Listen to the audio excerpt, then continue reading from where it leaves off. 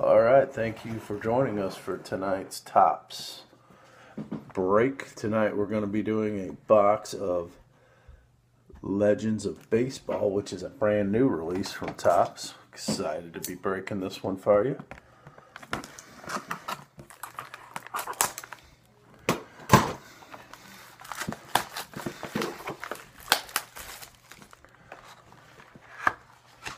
With that, you can see we have one pack in this new release. So it should be pretty short and to the point.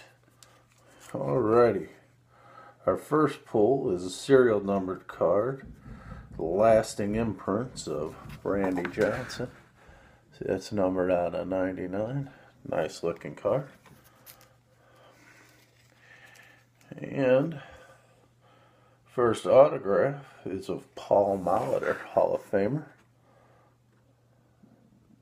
from the Milwaukee Brewers. That one's also numbered out of 99. And we have a metal card of Barry Larkin, 3 out of 135. You can see it comes in a sealed card holder.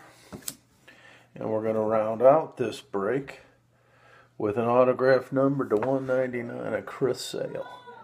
So there you go, short and sweet. I want to thank Topps and Box Office Profits, where you can find a breakdown of tonight's review. Once again, Topps Legends. Topps Legacies of Baseball.